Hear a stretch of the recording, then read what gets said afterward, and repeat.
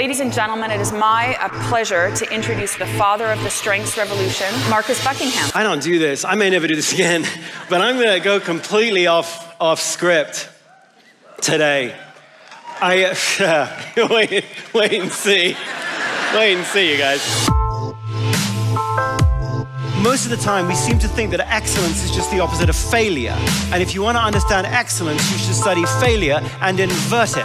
So in order to learn about health, we study disease. In order to learn how to keep our employees and keep them engaged, we do exit interviews with the ones that leave.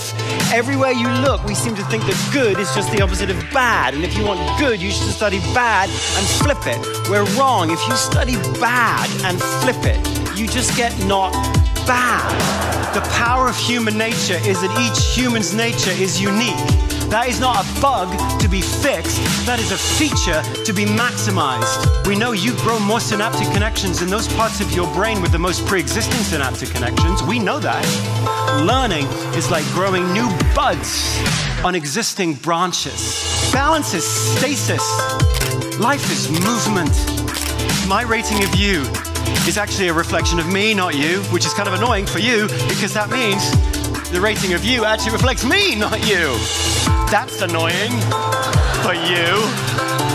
And there's even a consensus meeting at the end of the year where everyone's on the phone talking about you and someone comes out and says, you are a 4. It turns out that an awful lot of what we believe to be true isn't.